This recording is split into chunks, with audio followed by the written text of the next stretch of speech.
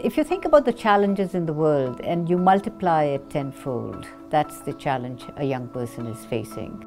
Often, young people feel like they're unheard, unseen, that their ideas don't count.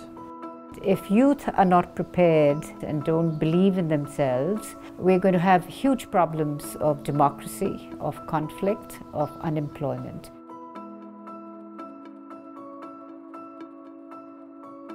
Our big, wild mission is that every young person on this planet feels cherished, respected, knows they have a place in this world, and has access to their true creative potential. The Creative Empowerment Model is a combination of experiential learning, group facilitation skills, and the use of arts practices from a whole range of arts, giving people the opportunity to take risks and express themselves. A lot of people use experiential learning, a lot of people use group facilitation, but we haven't found anyone anywhere who puts the three together, and it's the arts piece that creates the magic.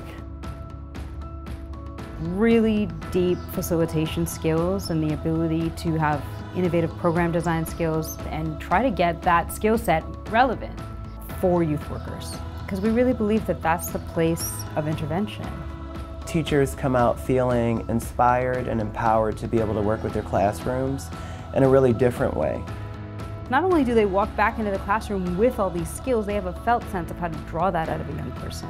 If you can now see this new self in you, you can never not see it in another young person. The Creative Empowerment Model has helped me into knowing how to hold spaces for people to be able to open up and for people to be able to share.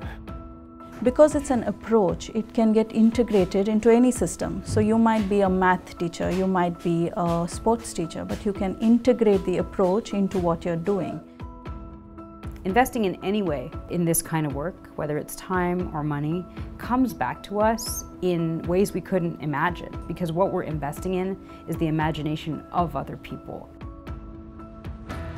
When a young person actually starts believing in themselves, anything is possible.